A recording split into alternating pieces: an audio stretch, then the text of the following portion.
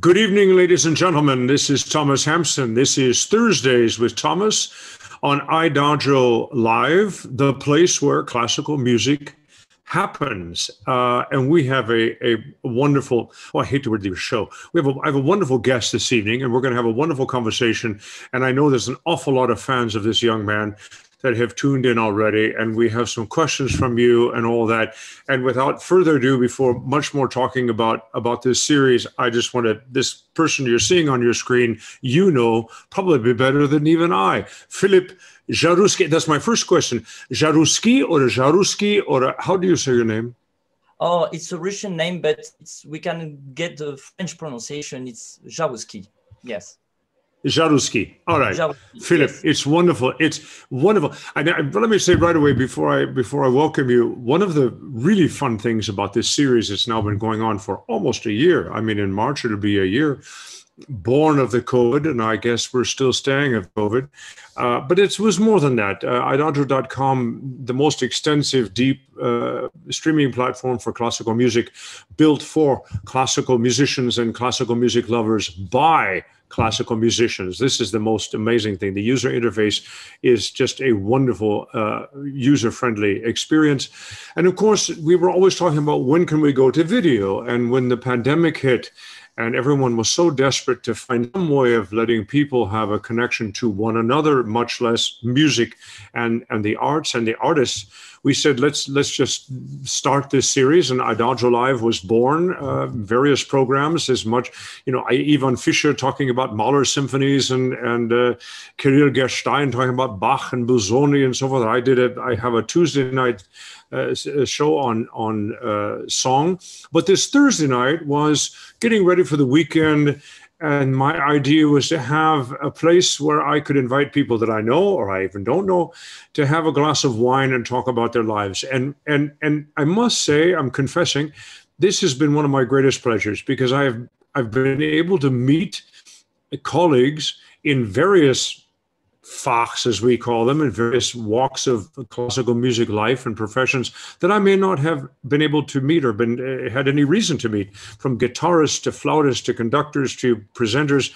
And tonight, my dear colleague Philippe, we know one another, we know each other's work. I know certainly more of you, but I'm not sure. We were trying to fantasize what we might sing together, but I'm not sure that's going to happen. But it's just wonderful to meet you and have this wonderful conversation. Welcome. It's a bit surrealistic, when I knew that I will chat with you like this. It was such a pleasure. I'm very, very happy to meet you like this. And of course, hello to everybody who is connected tonight. And I'm not in Paris. I think we are not that far to each other. I am in Savoie, France. And I tried to take one week holidays in the snow. Only one? Only one, yes. Just probably before the last lockdown in France. We are afraid that next week will be more difficult. Yes. Yes, I think, I'm in southern Austria, and in the Steiermark, in Styria to be exact. And Austria is apparently going to open a bit next week. But as they announced that, there were a lot of very friendly warnings that people better behave or they will have to shut it back down. And rightfully so. It's all about emergency preparations and help to people. And I hope everyone watching this across the world takes this pandemic seriously and wears the masks and behaves. And we're only going to get through this if we get through it together. And there's no use complaining and being crazy about it. It is a massively contagious, unpleasant disease. Hopefully, the first thing we can do is get the death rate down. But I mean, this isn't a show about that. But we have some questions about that, and of course, the COVID. The COVID period is for our public is, of course, what do we do as musicians? What are our lives like? And I guess we can go right. We have how are you keeping your beautiful voice in good order during the lockdown? Yes, I remember during the first lockdown, I didn't sing that much. I tried to take a break. Yeah. You know better than everybody how difficult can be the rhythm of a singer. Sometimes you are running, you are trying to learn scores very quickly, you are traveling, and then of course I don't want to say that I was sad about all the cancellations, but I try to say, okay, let's have a break. And I played a lot the piano and the violin. I'm jealous. And I would love to play the violin. You play the violin? Yes, I was first violinist. And of course, I play also a lot the piano. And, you know, I just realized that it's just fantastic to have music in your life. You know, it's such a nice company. You don't see the day passing, you know, you spend 2 hours to the piano, Beethoven, Chopin, you take the violin. But after that, after 2-3 months, and still now, I have the same teacher for more than 23 years. She gave me my first lesson, and we decided to rebuild. You can say probably you did that in your life. Yes, absolutely. And first, I started to sing in Zoom like this with her, 3 hours by week. And then we started to try to make a deeper work on the voice. And now this is starting to be frustrating because I would like to try that on stage, these new sensations. We try to really to make the voice, you know, my voice is very clear, but try to find a richer palette of color, you know, something more mezzo soprano, to really to be able, for example, in the future to approach more lower pieces. You know, I have to see Ronaldo in few months, normally in Lausanne. I hope it will stay. I hope. Yes, but then first I stopped to sing, and after little by little I try to rebuild the technique. Well, I was going to say, and you're looking at actually repertoire, because, or did you feel that your voice needed to be reshaped? Forget about COVID. It just, you needed to, you know, the gears were starting to work differently. Yes, I think so. You know that too. The voice is changing a lot with your body, with your age. I remember when I was with your age, of course. Yes, when I was young, when I was 25, I was making very easily the coloraturas, for example. I was really making that super quickly. Now I'm almost 43, and the coloraturas need to be worked a little bit more, you know, because the voice is a bit larger. And then I need to work on that, to train and to keep the flexibility also. Of course, when you are 25, sometimes you just sing and it works. And then now I need to really know exactly what I need to do to get the sound. And of course, what was difficult for me is that I'm a countertenor, but I'm not such a very high sopranist, but I'm not an alto. And I was always between two ranges. And it was difficult for me to find opera productions. You know, I sang a lot Sesto in Giulio Cesare because it was a perfect range for me. But that's why, for example, I'm dreaming to sing Rinaldo for 20 years. And you've never sung Rinaldo? Oh, it's beautiful. But it's asking me more to work more on the middle range. Yeah. I have to confess, I know the repertoire, but I don't know your repertoire in specificity. Interesting, you mentioned Julius Caesar. You know, back in the day, as we say, and I was very close to Nicholas Harnoncourt, I actually sang as a baritone Julius Caesar. I alternated with Ben Luxon, and I remember that obviously quite well. And I know what you mean about the coloratura. All I can say, when you get to my age, coloratura is a dirty word. It's, you know, I don't do that. Okay. But in fact, my risky word. Yeah. But my voice teacher, you know, my voice teacher lived to be 100 years old. I studied with a lot of people, but my last name, Horst Günther, and he was always very adamant as I went into, as a baritone, into a little bit heavier repertoire and pushed on the envelope. He said, fine, but you must come back to song and you must come back to coloratura. Yes. If you can't sing Bach after you've done Mandrika, you shouldn't sing Mandrika. Yeah, I always, to confess you something, always was very afraid to sing Bach. I think for me, Bach, it's two types of musicians. You have people who are just very comfortable from the very beginning with Bach, Right. And they record Bach from the very beginning. And it was not my case. I just made recorded two cantatas. And I remember you probably sang that. I recorded Ich habe genug. And that was very, very, very, the first phrase I wanted to record it again and again. And it's not easy. Of course, I love Bach like all the musicians, but it's still, I still think this is difficult, really, for me. I get that. Look, before we get too much farther, I actually want to, because I think we have a lot of your friends online tonight, and that's very exciting. But we also have people that just like to follow these interviews and get to know new people. So there might be some people that might not know you so well. Where did you grow up? When did you come to music? Was your family musical? Are your brothers and sisters musical? Or, I mean, as much as you want to tell us, but where you went to school, how did you start become Philippe Jaroussky? Yeah, I've been very lucky. Actually, my first passion was not music. I was drawing a lot and painting a lot when I was a child.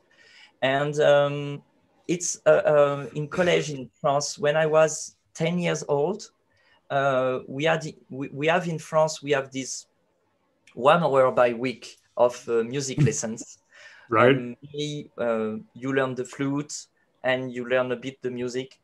And I had a fantastic teacher, and he made me sing. And he said to my parents, they are not musicians. And he said to them, I think Philippe should start music. And I started the violin quite late, actually, because I was 11 years old. And very late. It was a shock. I really, maybe it was a bit late, but I really decided to do music. And I was really discovering all the repertoire. And I was a big fan. When I was a teenager, I was listening to Shostakovich all the time. And after I played the piano, and at the age of 18, I just went to a concert of a French countertenor, Fabrice Di Falco, in a church in Paris. And he was singing the most famous arias by Farinelli, Handel. And then I was in shock. I was totally hypnotized by this voice. That was my first contact with a countertenor. And in the same time, I had this little voice in my head telling me, you can do that. You can sing like this. Probably because I was... Had you sung before? Had you sung in a choir? Did you sing as a child? Not really. No. I didn't sing in a choir, but I like to sing like this sometimes, singing in my shower, let's say.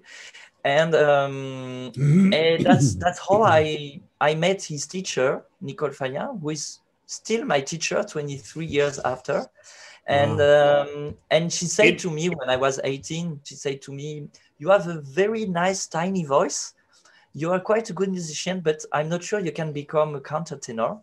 And I said to her, you have to believe me, I will become a countertenor. And I thought I became a countertenor, but like I could feel that with working on my voice, I could manage that. But you probably know that also. I really, this is the pleasure to sing. I realized how much I had much more pleasure singing than playing the violin. I was very sad. Everybody was telling me that was not good enough technically. And suddenly I realized that singing was much more natural for me in a way. So did you always sing as a countertenor? Yes, we tried both voices. I have a terrible baritone voice. I have 1 octave. And then we still try to work on it because sometimes, as a countertenor, you need to use the chest voice. Yes. The low notes. And it was always quite difficult for me to pass. Yes. In what direction?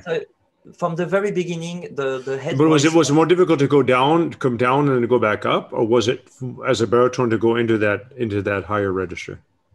It was always difficult for me to go in baritone voice. And I know countertenors who are more tenor, and then can pass easily because they have more range and to choose it. Can you for us explain? Maybe a lot of people don't actually understand the phenomenon of a countertenor. And when we talk about men sing in the treble voice, of course, the ancient word is castrati, and a lot of the repertoire you have recorded and are famous for was made very famous by these extraordinary human beings, the castrati of a tradition. I think as men, we're probably glad that tradition is over. It always makes me a little uneasy to talk about. But I mean, and of course, the most famous story, I remember, 10 years or 20 years ago or 12 years ago when the Farinelli thing came out. And of course, it was a fantastic film and we were all mesmerized by this singing. Were you part of that project? The Farinelli project? Actually, when the movie was released, I was 17 and I was at the college. And I remember that's funny because at this period I was a violinist and I was mostly playing Shostakovich, Tchaikovsky, Brahms. And this wasn't what made you want to be tenor. Actually, no. And actually, when I heard the music of the movie, I thought it was boring.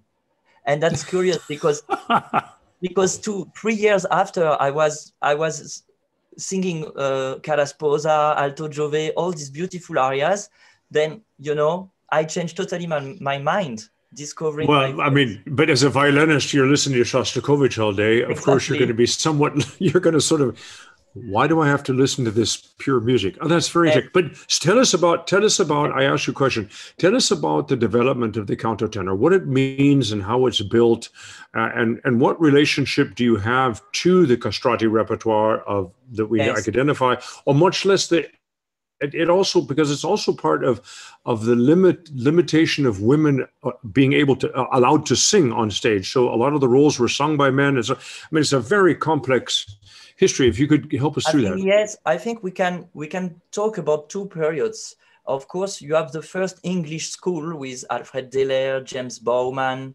That was after the Second World War, and then it was a big discovery of this voice, and maybe they were more singing like Purcell, Dowland, a little bit less opera music. And probably because also mostly we were playing only the same 5 operas, like Monteverdi Orfeo, Giulio Cesare we talked about, and that's all. After you have this second generation, I would say Andrea Scholl, David Daniels. David Daniels did a lot for countertenors to open the repertory. He sang Berlioz, he sang French songs, Schubert. And the wonderful German countertenor. Yes, Kowalski. Kowalski. Jürgen, I mean, unbelievable. It's a great guy. I really love him. And his voice was very strong, wasn't it? Very strong. He sang Farnace in Mitridate by Mozart. And I'm taking part of this, let's say, third generation who just enjoyed the explosion about Baroque opera. For example, I started my career with a lot of Vivaldi operas that nobody knew about before. And with this Vivaldi edition, and of course with the beautiful album from Cecilia Bartoli, we were discovering that Vivaldi was also a great opera composer. And now we are more discovering the Napolitan music, Porpora, as Leonardo Vinci. I participated to this production with 7 countertenors. This is crazy. And of course, now we have much more different types of countertenors. And do you think that once we will have a countertenor, we will sing the Queen of the Night? Who knows? Well, but were there always countertenors? Even in the castrati, or was that this is the repertoire Yes. of the castrati? But then after the castrati, which is going to be in the 19th century, were there always countertenors? Not really. I think we know that there were some countertenors even during the period of the castrati, but they were the real stars, and that's why when we are singing the castrato repertoire, we have to stay very realistic and humble, because we know particularly when they were breathing, it was almost limitless. That was probably the biggest difference between a normal singer and a castrato. They have a huge breath, and probably we know as singers that when you breathe, this is the most dangerous moment, because it can change your position. It's a dangerous moment. Then of course this capacity to support long phrases without breathing, it was probably an incredible impact on the audience. And then we see that in the Farinelli movie, when you see this woman is vanishing because she's suffocating, because Farinelli is not taking a breath. And you know, sometimes people, they are impressed because I take the beginning of Alto Giove, this famous messa di voce, when they were making a note, making a crescendo and a decrescendo, and they are impressed by me. But I say, you can imagine that a castrato was taking this note 3 times more than me, and that was probably unbelievable. Then I probably, as a countertenor, of course, I developed a technique to sometimes to not breathe, and sometimes to breathe quickly, and to make some arrangements. You know, sometimes I say my job is also to lie a bit, you know, and to take a breath, one breath more. And but you have to stay realistic. It was probably, I think each countertenor has his own imagination about how was sounding Farinelli or Caffarelli, Senesino. We try to imagine and maybe to adapt a little bit the voice to this idea. But we never reach that. Yeah, that's fascinating. I want to see what. So, did you grew up in Paris? Yeah, in the suburbs of Paris. Yes, in Sartrouville. Right. And my parents were very supporting me, because they didn't know about classical music. They realized quite quickly that if I had to try, and I had this chance to discover my voice at the age of 18, which is quite young for a singer, you know. And this teacher you found, she already knew about training countertenors? Yes, she trained Gérard Laine, a famous French countertenor, and she trained a lot of Baroque singers like Véronique Gens, or and she knew about. And I always thought that was quite good for a countertenor to get a female teacher there, because she always tried to get that I get the same technique than her, you know.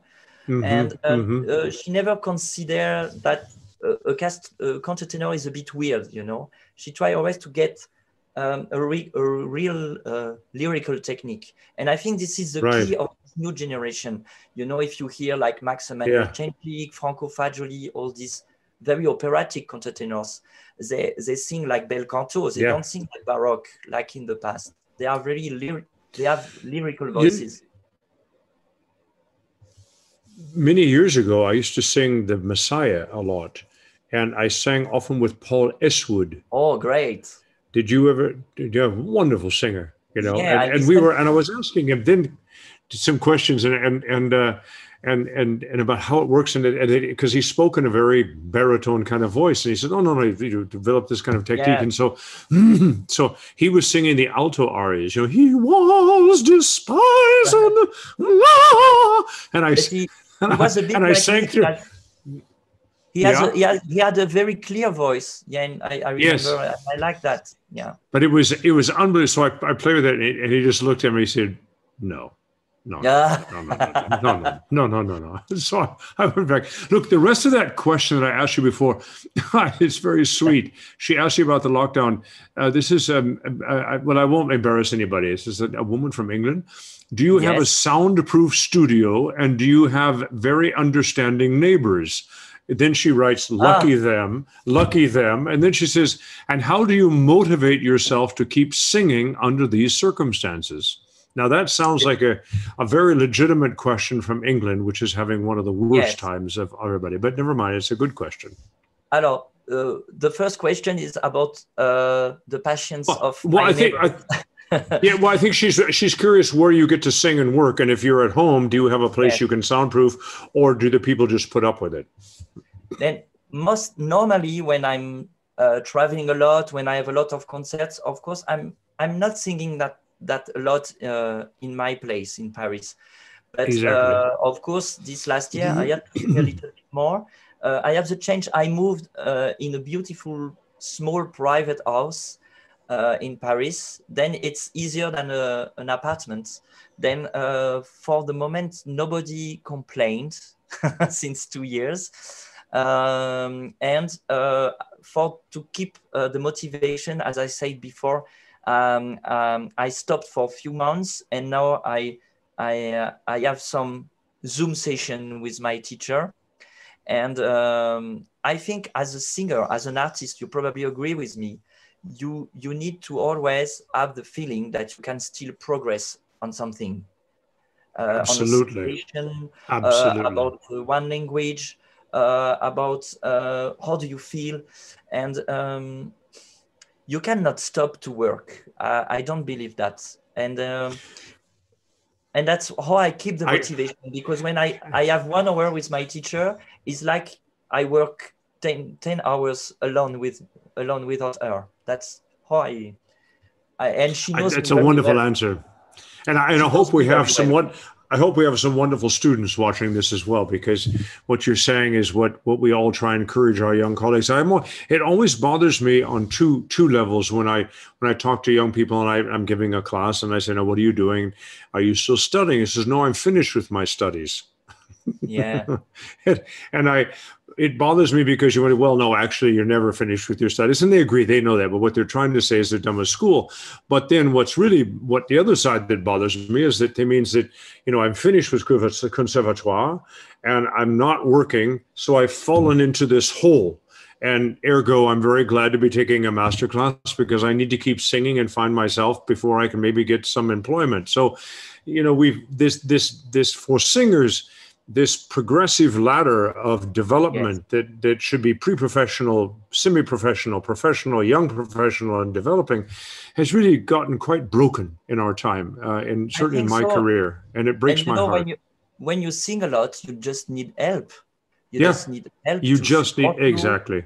For example, I discovered the massages sometimes also. I need massages to just put the tension out and rebuild also the sensations, because if your body is starting to be too tense, you don't feel anymore your breath, the sensations. Then it's true that I think that sometimes we want to know, we want to be sure I know how to sing, but I see with my teacher, it depends about what I'm singing. If I'm singing a Schubert song, if I'm singing an opera, an aria by Handel, sometimes she's finding different solutions, and sometimes can be the contrary technically. And she has very good ears, and I trust her at 100%. And sometimes you don't have to trust your ears yourself. That can be dangerous, to listen to yourself too much. I agree. I think that singers should trust more the feeling of their voice than this hissing of the voice. For me, that was the most difficult thing, because I'm more intellectual, and it needed for me 10, 15 years to become more physical and just to trust my sensations more than the result. Because if you listen to the result, it's finished for after. It's too late. It's a very good point. Do you do yoga or athletic? You're on a week vacation and you can't ski. If you could ski, if they allowed you to ski, are you a skier? Is this what you like to do? this is the biggest regret of my life. I'm not a sportive guy at all. And I regret that because you know that better than me. When you do opera, sometimes it's very physical. You know, even now with the modern staging, you have to dance, you have to do thousands of things. And I regret that.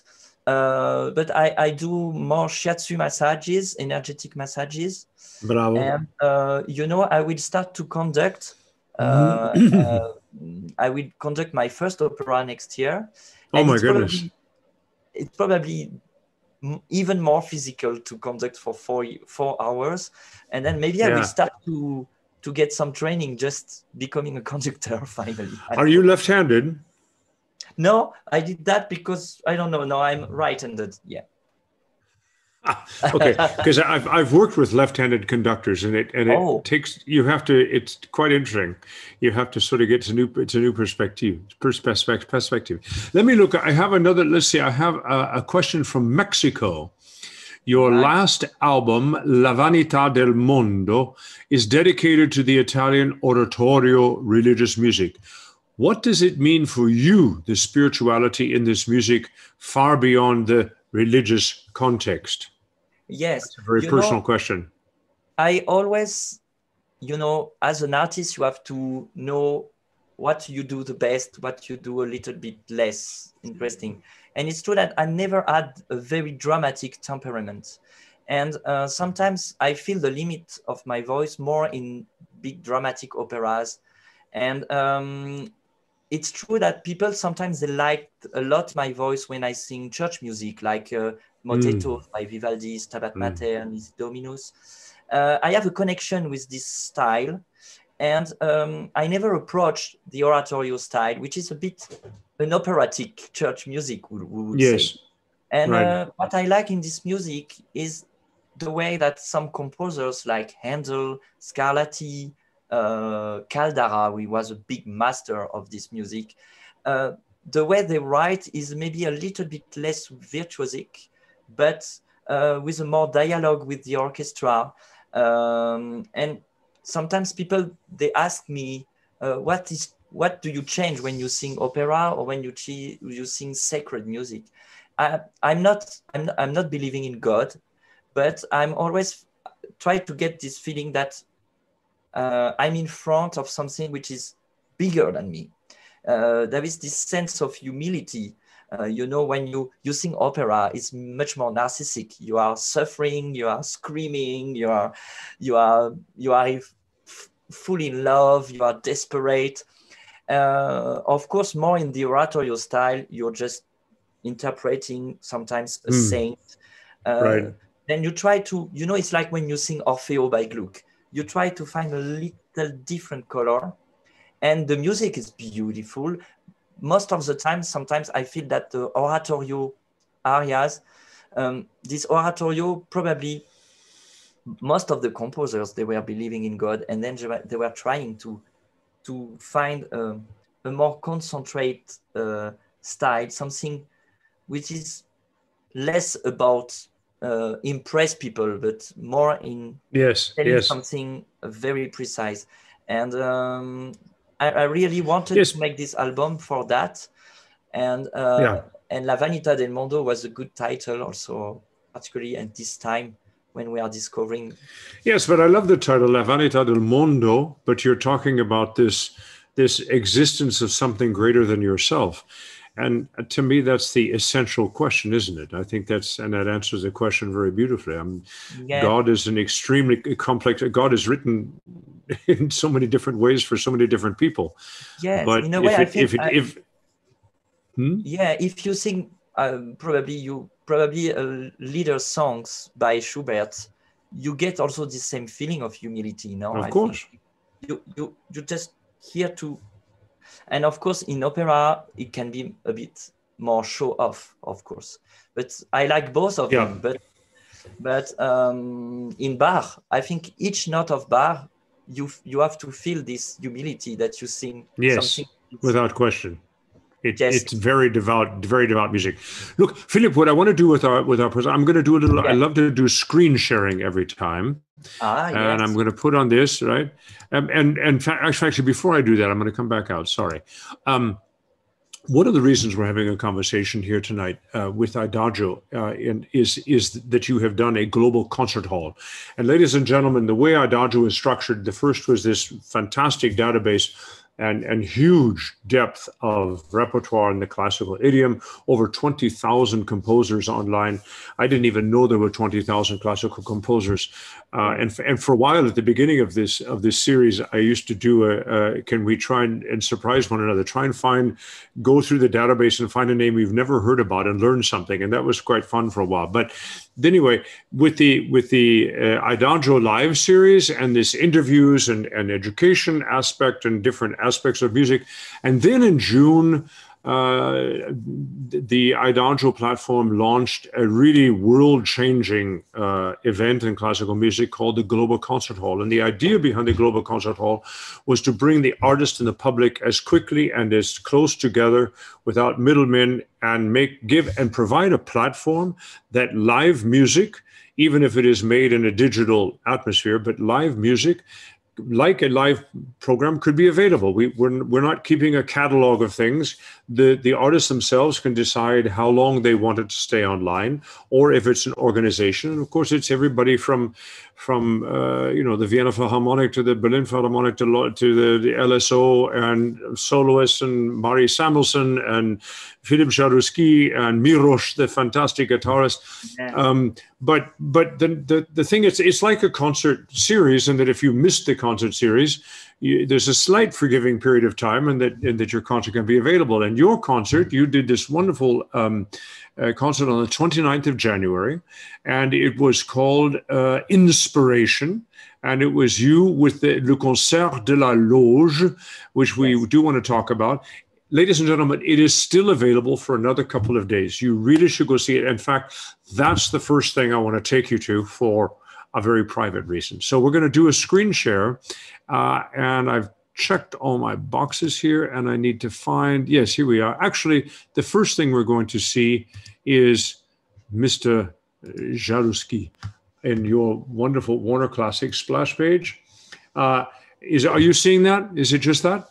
Yes, I see that. It's wonderful. A beautiful Photoshop picture. Yeah, actually, it's a picture by a great photographer called Simon Fowler. Maybe you know him. Oh, yes, he's a fantastic. Okay, yeah, so if we go down here, we have this is on the Warner Classics, who owns now Erato, like they own EMI as well. I know that very well because all my tel deck went over there and all my EMI, and it's wonderful. True. Yeah. And you must be working with Alain Lassaron, no? Yes, he's still there. Yeah, he's a great and wonderful old friend. Just the paradigm of classical music. God bless him. When you see him again, give him my love. Very, very important in France for classical music. Yeah. Oh my goodness, are you kidding? Anyway, ladies and gentlemen, you can see here all sorts of things. And then I pulled out. Then if you go up here, you can see his menu and so forth. But one of the menus was this. There's still that Photoshop picture, which I put not too much of Photoshop. But this is news. I love this. Watch this, ladies and gentlemen. So, Jaroussky's expressiveness is irresistible. You don't need any more critiques. You just leave that. And that's the title of your memoirs. BBC Magazine. He squeezes maximum nuance from each word. That's very British. Sighing, languishing, lamenting with utter conviction. I would get rid of that. I would just keep that one. I love that. Jaroussky's expressiveness is irresistible, and that is very, very true. Now, moving on here, this is the page. I pulled this up so I could talk about it a little bit. Tell me about the Le Concert de la Loge. The group. Yes, I know Julien Chauvin, who is a great violinist, and now is conducting this beautiful ensemble. I know him for 20 years now, and he created more than 5 years ago this beautiful ensemble. They play Baroque music, but also a lot of classical music like Haydn, Mozart. Right. And I really love to work with them and with Julien, because everything is very classy, clear, without too much special effects. music is breathing with him. Really great. Are you going to conduct them? No, I will start with my own ensemble. You know, like a lot of baroque conductors. I have fantastic. My own ensemble. But always, I did a lot of albums with my ensemble. But I thought that was good to work with many other groups too, and I really enjoy to play with them. Naturally, for inspiration for this, let's say this movie concert, it's more in chamber music because there are like only 6 instrumentalists. It's very chamber music. Right. We had the chance also to have the great lute player Thomas Dunford, which is a great player. And the idea of this, you know, when we started to have the first lockdown, I saw and I heard a lot of videos of my colleagues playing at home, of course, trying to keep this contact with the audience. Yes. I have to say honestly, maybe because I'm a bit lazy, I don't know. But I did nothing, and I try to use this period like to step back a little bit, to think about what I really wanted to do. And of course, after more than 6 months, I was thinking about probably doing something of better quality for image and for sound. And we thought about particularly the Nisi Dominus by Vivaldi, because I think it's one of my hits. I think a lot of people, they are still listening my Cum Dederit, for example, of the Nisi Dominus. I recorded like 15 years ago, but I had no videos of this Nisi Dominus. And we thought that we could propose something with a high quality video, with propose something intimate, also sacred. You know, this Abbey of Royaumont. Wait! Don't take it away. In fact, that's one of my you're stealing my line. It's fantastic. No. We're going to go back. No, it's fantastic. The Abbé Royaumont. I actually was just there last weekend, giving classes on the repertoire of Gustav Mahler, because Francis, for many reasons, but Francis, who runs the Royaumont, also runs now the Mahler Médiathèque. The Médiathèque Gustav Mahler, what belonged to Henri Louis de Lagrange. And I knew Henri Louis for many, many years and helped actually raise money for the Médiathèque. So we're now melting this together, but I had never been to the Royaumont. And it is so unbelievably beautiful. Ladies and gentlemen, where I am right now, I changed browser windows. This is the website of IDAGIO. And when you go to it the first time, it'll probably be this that you will see, and the new releases and so forth and so on. But if you go down here to the Global Concert Hall, you go to What's On, and you'll have all sorts of interesting things here. But and upcoming concerts, and this is all lovely, and Luca and Maciej Pisokulski. But if you go on this button, Watch Now, these are the things that you actually can go now listen to. And this is the inspiration of Philippe Jaroussky. And actually, I had something to do with this as well. My foundation has a series with Adagio called Arts at Future, and we are showcasing young artists that have been involved in the Hugo Wolf Academy, which is about Hugo Wolf, the songs of Hugo Wolf, but also some Schubert. But we're going to click on this, and then we'll be back to the page that we started on. And I think will be very nice, ladies and gentlemen, if we just listen to a little bit. Let's have a listen for maybe a couple of minutes. Is that okay with you? First, you get the birds. Okay.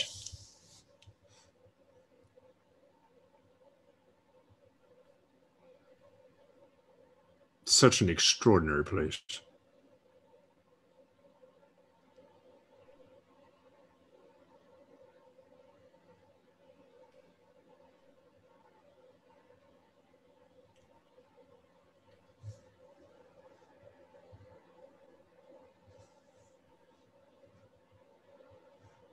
I'm not hearing. Are you hearing it?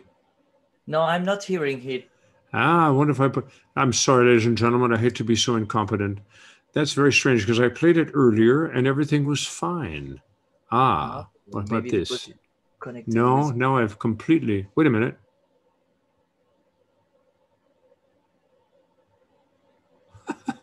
Sorry, I'm actually quite good at technical things, but all right, try again.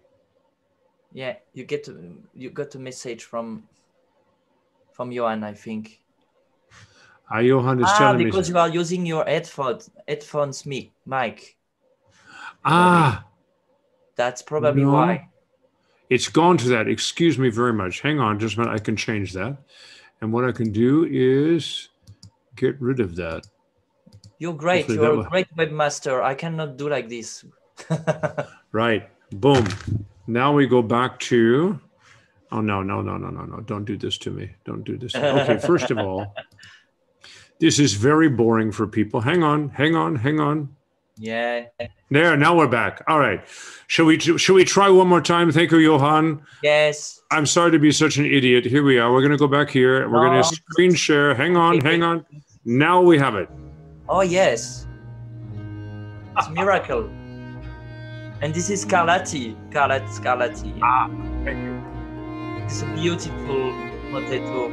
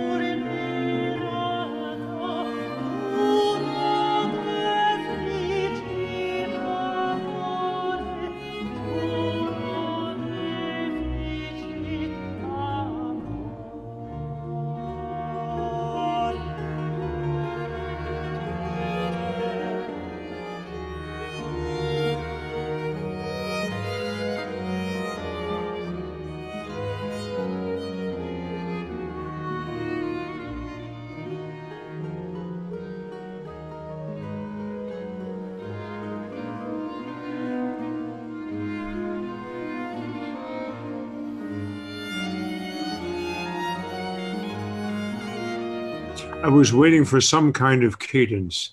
And by the way, ladies and gentlemen, if we go back to this splash page and we go to the Warner Classics and we go here and you go to the menu. That's sorry.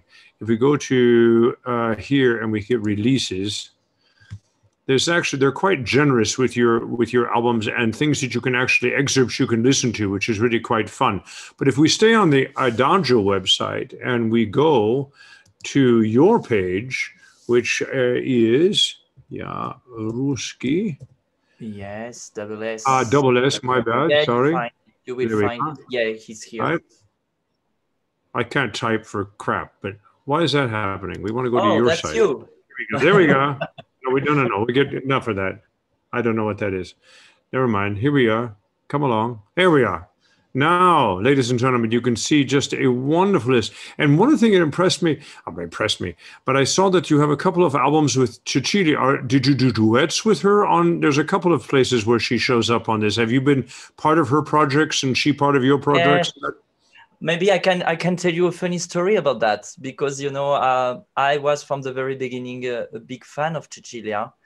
And first time I met her, maybe it was, let's say I was 30 years old, like let's say 12 years ago, and I got a prize, Hecho Classic in Germany. Yes. Probably got some, and I was best singer of the year with her, and it was already very surrealistic for me.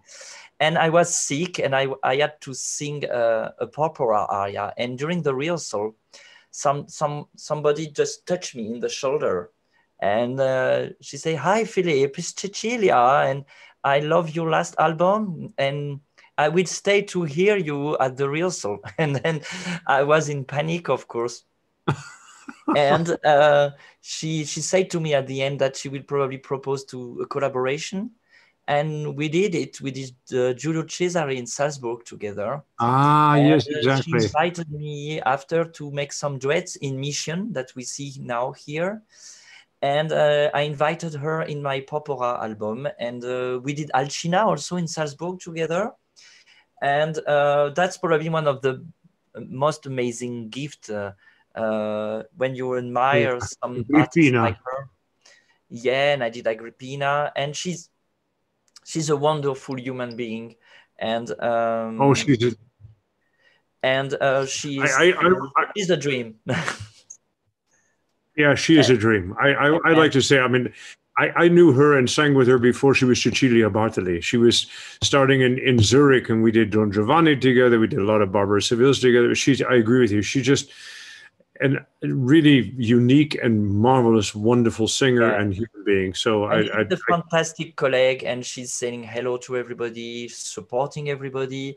She's always at 200% during each rehearsals. She's very professional. She's a very hard worker. What I'm jealous about her, she's never tired. She's always singing, singing, singing. And she said, how can she do that? And we have and that's, you know what, the best gift that she gave to me, that's of course she's Cecilia, but she's also able to change the way she's singing to match with you. And that's extraordinary.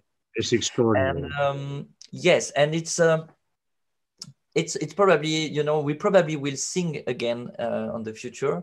There are some areas, sometimes it's difficult for me to listen to someone else, because musically she's so I'm used to say that when she's singing, I have the impression to hear a 3 dimensions voice. You know, she's sculpting the sound, not in 2 but in 3 dimensions. And the text, I think that she gave something very special to the text. I think there is other singers. There is one other singer I like very much, of course, is Anne-Sophie von Otter. You probably sang with her. What's amazing with Anne-Sophie, but yes, we're very good friends. She's singing in French, in German, in English. You always have the feeling this is her natural language, or born language. Yeah.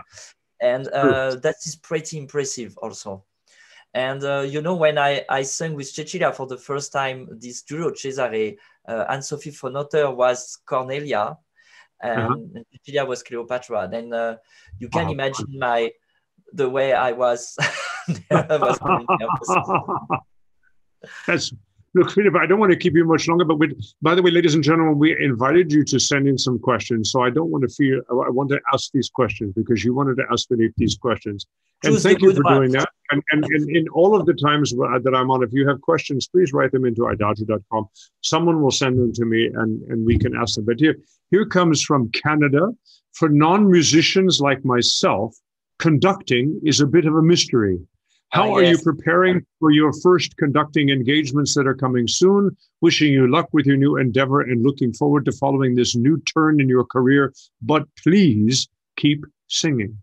Yeah, you know, as a singer, sometimes, you know, maybe more for a baritone like you can sing longer. For a countertenor, I don't see myself singing as a countertenor at 65. And, you know, it's a voice of youth. And I'm very grateful that I can still sing. Yeah. But you're right. There's a different longevity. I can imagine that. Yes, and I think, you know, I was playing music before, and the most important thing for me is to do music. And it's true that I have my own ensemble for more than 15 years. Fantastic. And of course, until now, I never conduct like physically. But of course, I already conduct like rehearsals, giving artists, you know, doing the artistic direction of my group. Then I have a lot of ideas, and you know, I think it's, you know, sometimes I like to find new music, new scores, And sometimes I just choose one area, but sometimes I would like to propose to the audience the entire opera. And then it's probably one of my motivation to become a conductor is to get the opportunity to make big projects, choose the singers I want to work with. But how I work, I know that I have also to learn how to transmit my ideas with my body, and it's not that easy. And probably I need to train on that. I can imagine when the first day I will go in the pit and conduct my first opera for 4 hours. It probably very scary, because you have to imagine there is a singer is just forgetting his text or not, or slowing down, because you know that all the singers are slowing down on stage. And I can imagine that's something very tiring. And maybe I don't know if I will become a conductor. I want to become a conductor, but I can project myself. Well, see, maybe you'll go back to the violin. I think starting on the violin, of course, piano, you're a step ahead. This is very good. You already know the sonorities and the possibilities of string instruments. You'll be fine. Let's look. You have two questions that are the same question, really. After the COVID crisis passes, and by the way, I completely identify. Somewhere in the end of March, I said, look, this is my COVID sabbatical. That's it. Yeah, sometimes, yeah. And that's why I jumped into the IDAGIO thing, because I had absolutely no real motivation to sing. I looked at music, and a lot of, I don't know about you, but a lot of, for me, for studying music is not actually singing, but just looking and studying music and hearing it in your head. I mean, that's a good way to keep your voice quiet. But I don't know, there was just something in this crisis that said, I need to do something else. I need to think about something else. I need to listen, read, so forth and so on. So I get it. So if there is a post-COVID soon, this question is from America. Will you come to the US again? And then there's another same question from Ireland. So I guess you're going to be flying around a lot again. Yes. Will you come to Ireland? Will you come to America? Will you tour again? Oh, yes, I will tour. Unfortunately, I had to cancel a big tour in South America this year, in Asia too. I know that I come back, I think next year I will come back for a few concerts in Canada with my best friend Marie-Nicole Lemieux, the Canadian contralto. We will do some concerts together. But it's true, I'm not going oftenly to America. And I did three concerts last year between March and December. I did the Viva Gala. Exactly. And honestly, I have to say that finally, us artists, we are a bit narcissistic. I just realized when I sing on stage, I just sing better. And I think it's just because you are on stage, your nature is to be on stage and to give to have a connection with. And it's true that I realized that even if I'm studying well, and just to be also with other musicians, because you never do music alone. And this is what I was missing. This is what I missed. I missed the conversation of orchestras. I missed I've done three recitals in the last 9 months or 8 months, and anyway, all right, we're not going to go there. This is a wonderful question. You'll love this. Yes, this is from.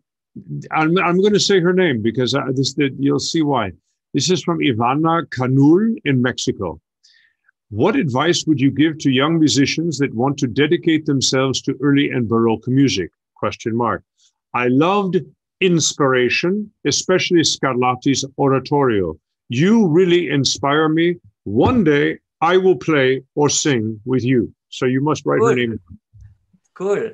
Oh, I created like three years ago my own academy, and we have children. They are learning violin, piano, and cello for free. And I have also Fantastic. young talents. And each year I choose 5 singers and we work together. Then finally now I can give more good advices, I think, that in the past, because I never teach before. And first,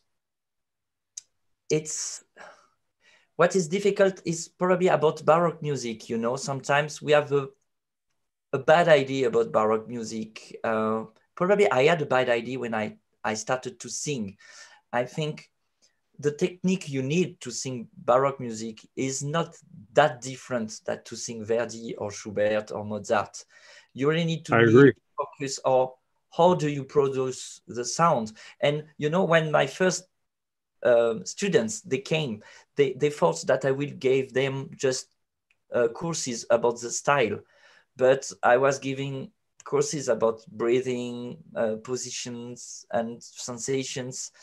And they were really surprised first. And when they just realized that I could give good advices, they followed me. But, you know, even me, sometimes I lose a lot of time when I was young, because I thought that I knew how to sing.